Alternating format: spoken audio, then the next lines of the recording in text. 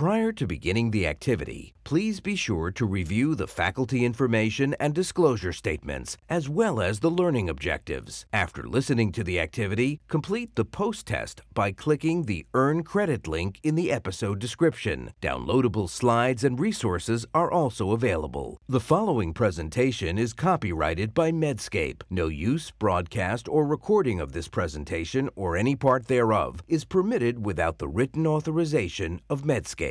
The following presentation is part of a certified educational activity provided by Medscape Education and supported by an educational grant from RAASi.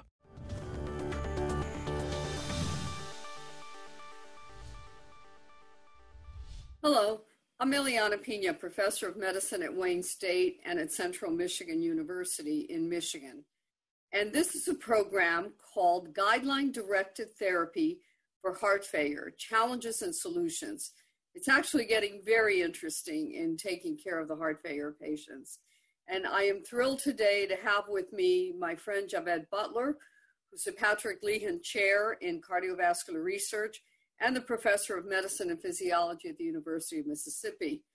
And my good friend Catherine DiPaolo, Clinical Program Manager from Hospital Readmissions Reduction Program at Montefiore Medical Center in New York.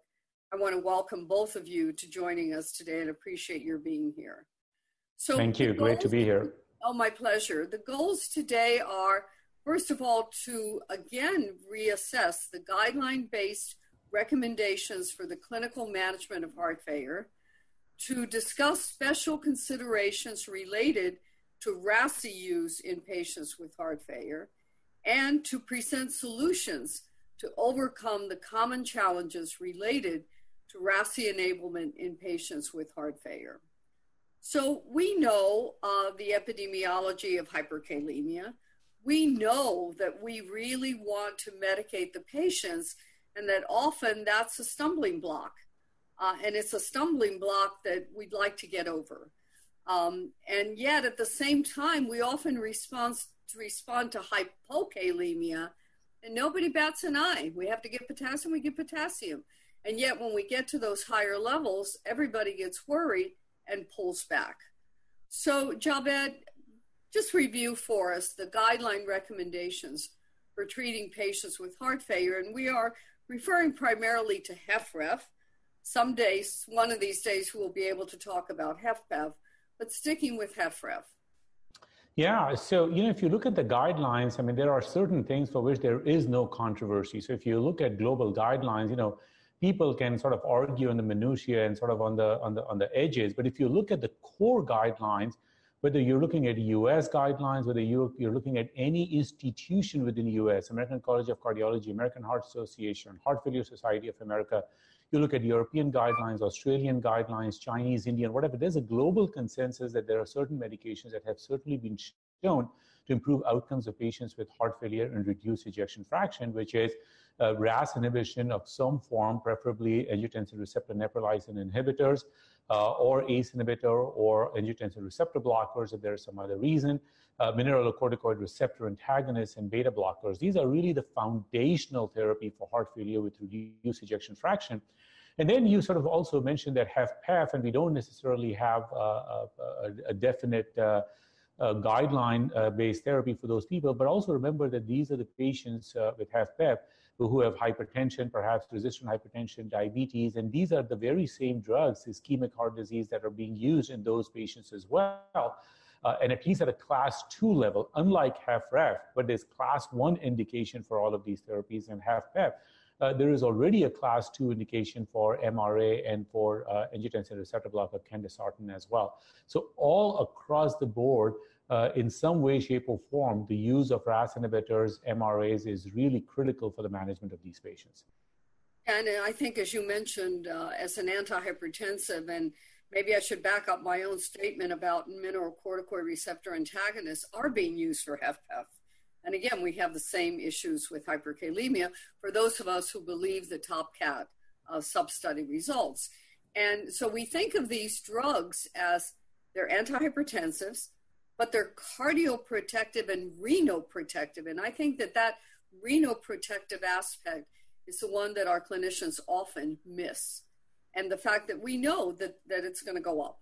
Tell me a little bit about what you think about doses. We have trials, if you look at these meta-analysis, that usually shows that the higher the doses, the better the patients do. How can you back that up? Well, so, I wish we had more dose ranging studies per se.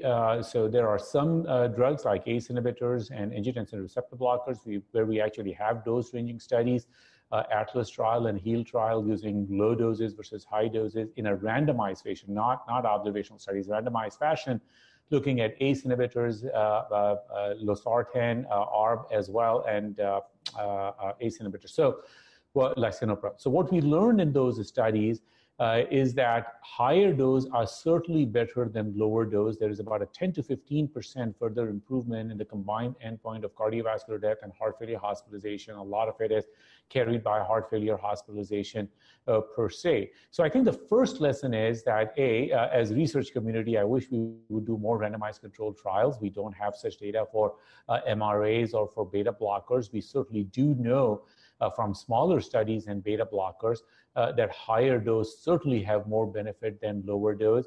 We certainly have observational studies, though they are a little bit confounded, that higher doses are better. And at least for ACEs and ARBs, we have randomized controlled trial data to say that higher doses are better than lower doses. So I think the top line message is to at least give something. Lower doses are better than no doses, but certainly whatever we can do to manage the patients to achieve the guideline recommended doses, that's the best care we can provide for our patients.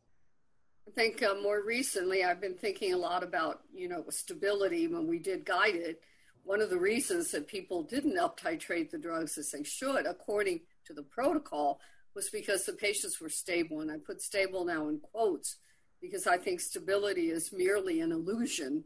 And when patients get switched over, say, to losartan 50, everybody thinks that's fine. Losartan 50 is enough, and they never think of up-titration. Catherine, do you see that at your institution, that the up-titration just doesn't happen? Absolutely. And as you mentioned, stability is an illusion, and not all drugs are created equally. We know that losartan binds very, very weakly to the receptor when you compare it to a drug such as candesartan. So even the intricacies within switching between the drug class requires the monitoring and really requires an overall plan to get patients to that dose. And when we look at the blood pressure, we always take into account, especially in clinic, how the patient is feeling, because otherwise it's just a number. And you don't want that number to prevent you as the clinician from up-titrating if a patient is saying that they feel fine, that they're not dizzy, that they're not, no episodes of orthostatic hypotension. So it's putting it all together to make sure right drug for the right patient and making the attempt to get them to the right dose. Yeah, so, this issue of stability is really interesting because if you think about it, our entire medical practice is planned to prevent adverse effects of chronic diseases. So how many of us will say that a blood pressure 160 in a patient, LDL of 200 in a patient, hemoglobin A1C of 10 in a patient, let's leave the patient alone because the patient is stable and is not symptomatic. In fact, these diseases are by definition mostly asymptomatic. You give aggressive therapy, you do lab testing, you bring them back to the clinic to prevent worsening of those particular diseases per se. But somehow we have partition heart failure as a little bit of a separate entity where we just say that the patient does not have symptoms. First of all, this is a complete trap because the patients don't have symptoms because they have decreased expectations from their life. They're asking somebody else to help them, and we just don't have time in the clinical setting to be asking those questions. But we say, let's wait for people to get worse. The problem with this approach is twofold. One, a lot of the people are going to die of certain cardiac death before they get worse, so you lose that opportunity. And two, if they do get worse, their prognosis gets substantially worse. So yes, absolutely, if they get worse, we should up-titrate. But wouldn't it be the right approach to actually treat them before they get worse so that they don't get to that point in the first place? I think your point is beautifully made. Hypertension is the poster child of that. We treat a blood pressure because we know that strokes are high. We know that mortality is high. We know that coronary disease is high. And yet we don't do that with the heart failure. And I think a lot of it is fear. Yeah. You know, if I get a side effect, what am I going to do then? Am I going to get a phone call about the potassium elevation at 9 o'clock at night? Now I've got to call the patient. What am I going to do? Sure. So, Javed, review for us a little bit about the physiology of hyperkalemia, because everybody thinks it's the drugs, but there's some groups that are especially sensitive to rise in potassium. Yeah, so I mean, so can you eat a lot of potassium and get hyperkalemic? The chances are very, very low if your renal function is normal, because the body has homeostatic mechanism.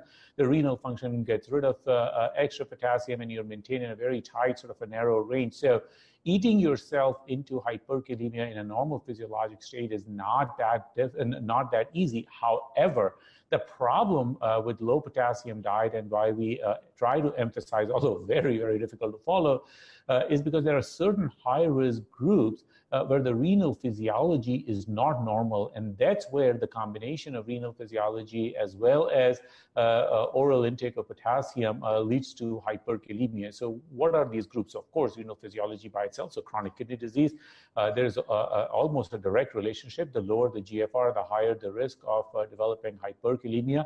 Other diseases that affect renal physiology, diabetes, heart failure, again, higher risk for developing hyperkalemia. And then is the issue of aging, right? So these comorbidities, the chances increase as you age, but also as we age, our GFR tends to go down. So all of these things sort of work in concert. And then these things don't occur in isolation, right? So you have older people who have more comorbidities. So most of the people may have 2 or 3 or 4 predisposing factors. Now, here comes the most difficult part. And the most difficult part is that the way the renal physiology is altered by the use of RAS inhibitors and MRA, that increases the risk of hyperkalemia. And guess what? Who are the patients who need RAS inhibitors and MRA? These are exactly the same group of patients that will benefit the most from these therapies, are the ones that are at highest risk for developing hyperkalemia. So now you really exaggerate the risk. You take a person who is predisposed to develop hyperkalemia, and then you give the drugs that can potentially aid in the development of hyperkalemia, and then with the combination, we see this high incidence. Some clinicians won't even start them if they see a potassium already that's borderline. I don't want to deal with this, so they never start the drug. The patients that particularly scare me are the diabetics. Yeah, but I mean, you know, from a clinician perspective, it's tough, right? So I mean, we're all told first do no harm. So, you know, sure, somebody's potassium is 4.5 and they don't start somebody on MRA, you know, it's difficult to understand. But if somebody's potassium is, say, 5, you know, it's not like it's 6, you could have started it. But on the other hand, you know, the patient does not have social support, they live 2 hours away, maybe they cannot come back for labs. I mean, I can really understand why there is so much fear of starting these therapies. The problem is that you avoid a short-term problem, but you walk into a long-term problem, and we don't necessarily realize that. And then when the patients get that sick, then it gets much, much harder to medicate. Yes. Catherine, when you and I are working together, it's really important to bring in the team, and to bring in the team early, and tell the patients that these are not medications that you're going to be at the same dose forever. We are going to up titrate, we're going to down titrate. How do you approach the patients with that concept that the medications may be altered throughout their course? So I have these conversations when I talk about guidelines with patients, because I think it really clicks to them when they understand what we as the clinician are trying to do and trying to achieve. Because if we don't make that connection, they're going to the pharmacy and they're spending another copay on a medication that they were just prescribed. But to say that our goal is to start you on a low dose, to see how you tolerate, to check in with you, make sure that you're starting to feel better. And gradually, you know, over 2 to 4 weeks, we're going to be doubling to go, you know, from say enalapril 5 to enalapril 20. You know, they look at the math and they say, okay, we're going to get from here to here, and we've got a couple steps in between. And that, I think, where the multidisciplinary team can really, really help with telephonic monitoring, checking in, and of course, bringing them back to clinic. And really now in 2020, I think our patients have this trifecta of the disease states that predispose them to hyperkalemia. How many patients do we see in our practice that are diabetic with stage 2-3 CKD and heart failure. And now that we have, the SGLT2 inhibitors, the GLP-1 that are really just showing these incredible outcomes in patients with heart failure, sometimes even without diabetes, we're going to be growing our arsenal of tools that we have. And having the multidisciplinary team, having the pharmacists, the nurse practitioners, the RNs to be able to really make sure that we can get patients the drugs and tell them about why we're using them, it helps. And I think it goes back to what Javed was saying, that by the time we're seeing them, they're already advanced. And then in the earlier stages, beautifully put, Javed, we weren't looking for that prevention of worsening rather than just you're stable and let's leave it there. So Javed, we lose some opportunities when the patients are in the hospital. To me, that's a terrific time to try the drugs because you're going to be able to measure their potassium, in-house, and you get them on a stable diet, but we're not doing that. I realize it's an older paper, but, the paper from the Get With the Guidelines that Nancy published showing that the MRA eligible patients were not getting the treatment, even though it's very clearly in the guidelines. And I think we're so pressed to get the patients out of the hospital and lower the length of stay that sometimes one extra day may make a huge difference. What are your thoughts on the inpatient?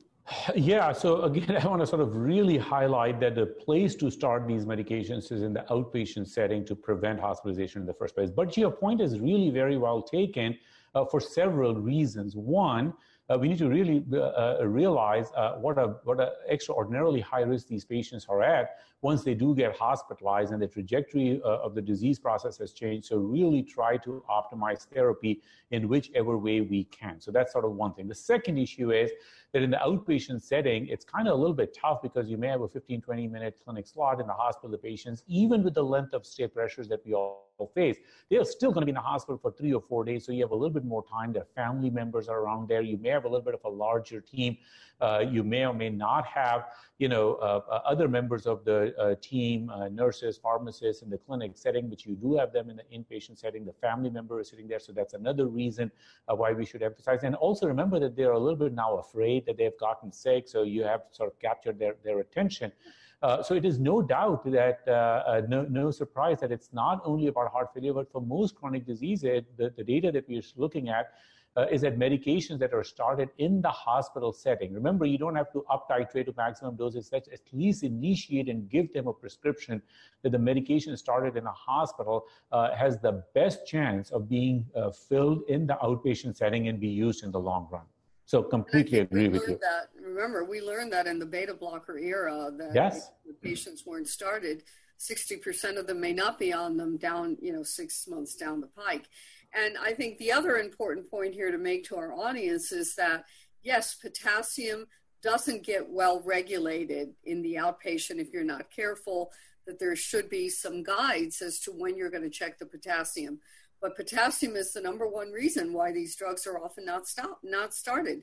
Nobody thinks of aldactone as lowering blood pressure, which it can, but they do think about it in the potassium sense. So in preparation for this session that we're having, I went back and I started looking at withdrawal of ACE inhibitors, and some of these things are actually buried in other trials. And I went, you're going to laugh, I went all the way back to SOLVED. And I found an abstract that Dr. Konstam had written, because at some point in the SOLVED trial, the enalapril was withdrawn because the study ended.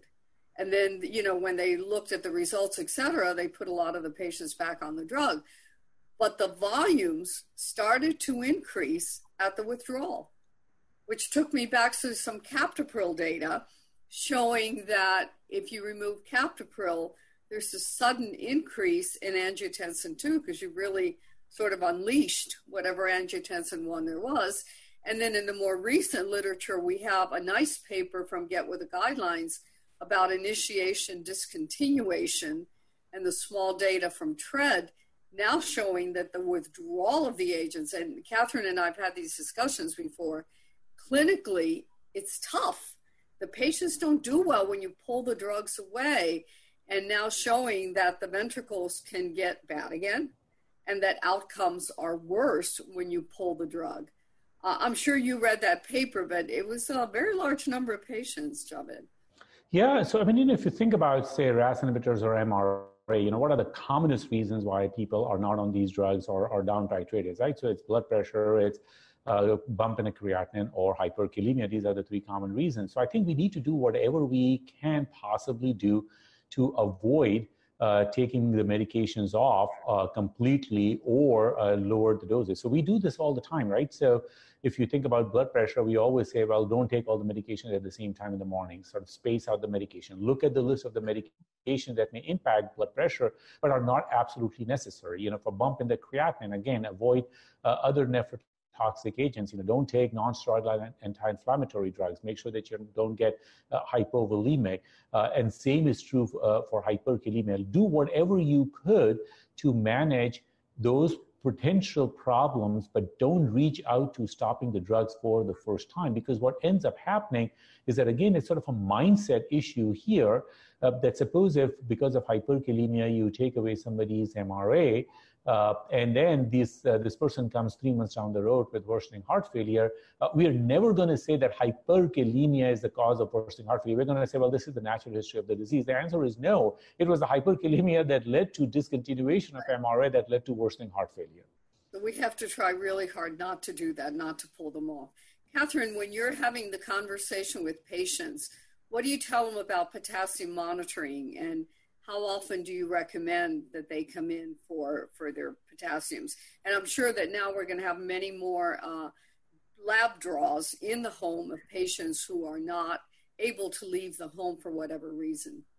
Right. And it's always in regards to baseline, but if we have that borderline patient, the one that has the quote unquote allergy to the ACE inhibitors documented in the EMR because a couple of years ago there was an episode of hyperkalemia, we usually tell patients that if we are starting RAS inhibition and they may be at risk for hyperkalemia, we're going to check with them, minimum of a week. The guidelines really kind of vary on this of when they should be coming back, but at their convenience to get them back into clinic within a week so we can check the potassium. But this is also when we're starting to think about initiating a potassium binder in the future in case that lab comes back and now I'm in a situation of hyperkalemia and I don't want to withdraw my agent. I want to keep it on, I want to keep on the RAS inhibition, but I would rather than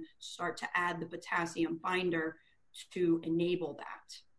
So I want to review for the audience, now that you've talked about when the potassiums need to get monitored, the KDOQI guidelines clearly say that if the serum potassium at baseline is less than or equal to 4.5, then you don't need to do any intervention. If it's between 4.6 and 5, then you do dietary counseling. But it also says that dietary counseling and initiation of our potassium-lowering drugs, including if you're going to give an ARB or an ACE, and the potassium is now 5.1, 5.5, and then moving on to starting the actual potassium-lowering agents. So, Javed, I've grown to calling this enabling the use of the life-saving drugs by using the potassium lowering drugs that we have. And now we have two. Can you tell us a little bit about both of the drugs and where do we have the evidence for using them? Yeah, so I mean, enabling, we do it all the time, right? I mean, we give antiemetic therapy for cancer chemotherapy so that they can keep it down, right? So I mean, that we do enabling all over the time. In fact, the other example that I just gave, that you cut down your diuretics and split your morning medications is basically enabling, right? I mean, it's the same concept. The problem with hyperkalemia was that the previous agents that we had, SPS, high risk for side effects, just not tolerated, so good for acute management, not for chronic management. But now we have two more potassium binders, paturamer and sodium zirconium cyclosilicate. There's a lot of data that has come out over the past several years, multiple clinical trials and registry observational study data as well. And what we have basically learned, to summarize with these agents, that A, they are very effective. There is a dose-response relationship, so the higher the dose you use, the more benefits you see.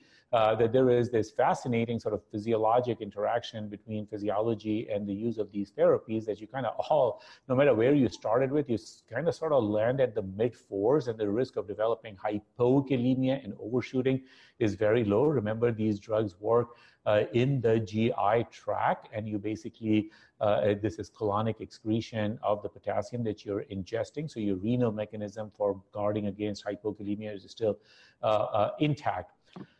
So what we learned from these clinical trials is that all of these high-risk subgroups that we are interested in, if you look at the subgroup analysis, patients with diabetes or heart failure or aging or CKD ranges or baseline doses of RAS inhibitor, low, high, medium, in all these cases, these binders were able to control hyperkalemia. Now, what I really like about these studies is that then some of the studies with both agents, now we have data all the way up to 1 year. And we are learning some fascinating things. One, overall in the study, plus in these subgroups, you're sort of seeing a really well-maintained potassium, again, in sort of the mid-4 range, all the way up to a year. And remember, these were free-living people at that point. You know, you're out of the clinical trial setting. These are free-living people. So hopefully they are following low potassium diet, but it's not easy, but they are sort of at home eating whatever they want. And their physicians are sort of changing medications and what else is happening. But despite of all of those background perturbances, you can see the potassium is maintained very well. However, what is fascinating is that these were 1-year studies. And remember, although for 1 year, your potassium is maintained very well, and these drugs are very well tolerated overall, they don't have all the other issues of tolerance that we had with the previous agents, is that the phenotype that led you to develop hyperkalemia, that basic phenotype doesn't change. And you stop the drug after controlling potassium for 1 full year, you stop the drug, and a few days later, hyperkalemia comes back. So there are a couple of sort of lessons from this. One, that this is a chronic issue, so the patients will need to be treated chronically in order to able to optimize a RAS inhibitor therapy. That's one issue. But the second issue is, patient education, that they cannot just willy-nilly stop the drug and continue to take their RAS inhibitor therapy. The last piece of clinical trials, more and more are coming out now, are actually prospective trials for enabling. There's one in resistant hypertension, there is one in heart failure, where rather than treating hyperkalemia, you actually by design up-titrated MRA doses. And again, you were able to up-titrate MRA doses with the help of these binders in a higher proportion of patients and then maintain that therapy as well. So we have data for treatment, we have data for enablement, and we have data for long-term tolerability and efficacy. So we've talked about the Pearl trial, which gave us, I think that's a great background to show that spironolactone could be increased as long as the patients were on patiromer. And I have found clinically, they usually land, you're right, about 4.6. That's about the landing. Yeah. And Catherine, have you noticed the same thing with ZS9? Have you had an opportunity right now to use ZS9? Yeah, we have both sodium zirconium cyclosilicate and patiromer on our formula. We're having experience with both of these drugs. And again, patients are landing in the similar range and they tolerate the drugs well. From patients who have previously experienced K-exolate, when it comes to the taste, they much prefer this. It's, again, a liquid that they can drink that's tasteless, odorless, and to the point of adherence, once that point is made to them that they need to continue it because we need to keep them on the RAS inhibition, they understand. And a lot of times our patients who had previously kind of gone on and off the RAS inhibition, they've noticed, I mean, we've talked about the evidence behind it, but I call it the, patient-based evidence. They know that they feel worse when we've stopped their drugs. So when they understand that we need to keep them on those drugs to keep them feeling good and that the potassium binder is enabling that, I think the issue of adherence is really understood from the patient perspective. And at least with the patiromer, if somebody stops it, and we do have studies on that, you don't get rebound. Gradually, the potassium will come back up, but that question of rebound that we may be afraid of is just not there.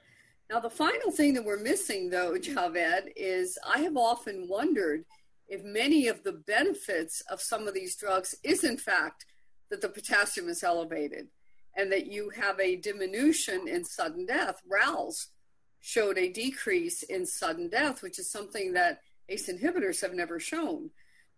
So I think we need to show in a prospective way what happens to outcomes when you start the drugs, and do it in a well-controlled, randomized fashion.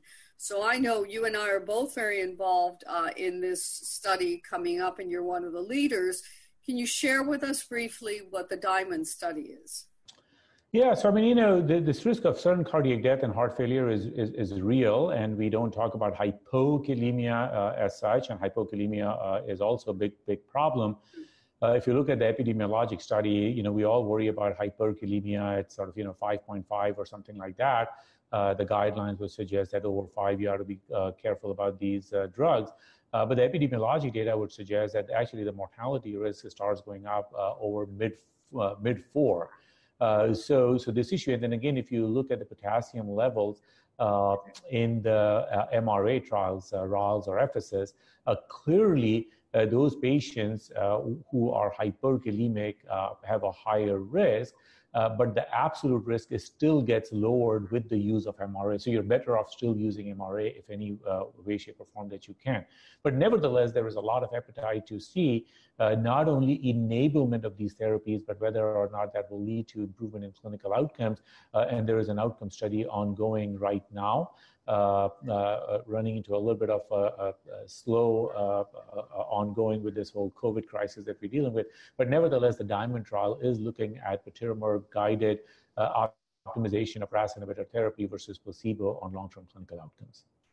So I'm going to start closing, but I think some final thoughts that we want to share is that this is not an easy journey, and that you just can't, shoot from the hip and say, oh, the potassium's high, I'm going to stop the drugs, because there's consequences to suddenly withdrawing the drugs, and that you really need a team to do this. One clinician alone can really not handle this, and it has to be a team effort, because the patients take their cues from different team members. And I have always found Catherine, of course, great communicator with the patients, that they feel that they can call her back and ask her questions that they may not necessarily ask me. But I think now we have some drugs that will help us get the right patients on the right drugs, and we still need some answers. We need some answers on the outcomes. But I can tell you personally that the patients, if they adhere to the drugs and they adhere to the potassium binder, they will remain stable, and that stability, as Dr. Butler well put it, can last a year, very stable. We don't see that other than maybe in the hypertension trial where we saw blood pressure controlled for a year. And what were we trying to do there? Well, we were trying to avoid the consequences, 50% of which was heart failure, as a matter of fact, and stroke. And so that thinking about prevention of worsening is equally important to just prevention of a side effect. And we need to start thinking about that. We haven't done that enough. I'd like to thank my faculty for joining me in this terrific discussion. I think we've gone through a lot of important points. And then finally, I want to thank the audience for participating in this activity. Please continue on to answer the questions that will follow and complete the evaluation. When you do the evaluation, we'd love to hear from you about future programs that you would like to see, and maybe how these programs are actually helping you in your practice. And with that, I sign off. Ileana Piña, wishing you all a great day.